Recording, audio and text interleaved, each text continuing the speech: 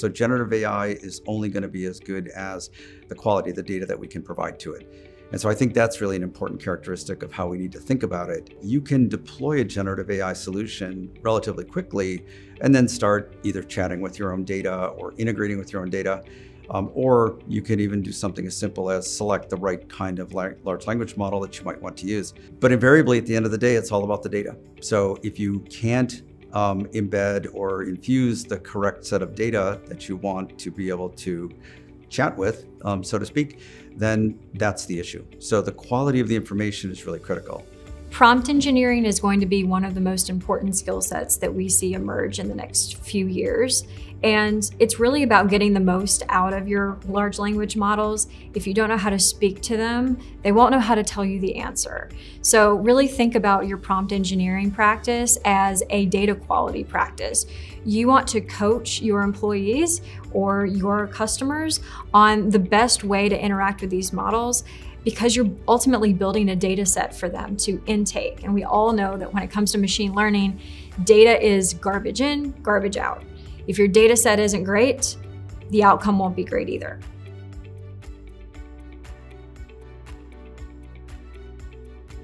So to prepare your data estate, we really need data quality at the center of that, right? So if you're not collecting the data that you need to be effective, that can really impede your progress with generative AI. Many organizations don't want to put the generative AI concept on pause. They really want to move. They want to move fast. How do we leverage the data that we have to the extent that we can? We don't want to take 2 years to figure out how to get our data into the highest level of quality so that we can provide the best decisions.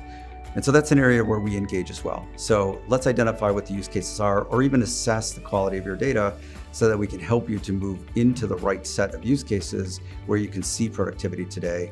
And then we'll deal with the use cases where there are situations that you might have to work on quality. You might have to create stewardship, or you might need to create operational processes to govern your data. So I think that's kind of the next stage of where we're going today. There's a lot of excitement around just getting generative AI into the organization, starting to use it on high-profile use cases. But I think ultimately it's going to come down to the quality of the data and the information that you have. With our clients, we usually take an approach of an overall assessment of what your data estate really looks like before we start jumping in and saying what we can and can't see getting accomplished in the next 1 to 3 years, right? So we know that everyone's data estate is very rich. We know that it always has a lot of volume and a lot of great value packed into it. It's about understanding which high priority use cases are going to convert that data into something that is going to have an ROI.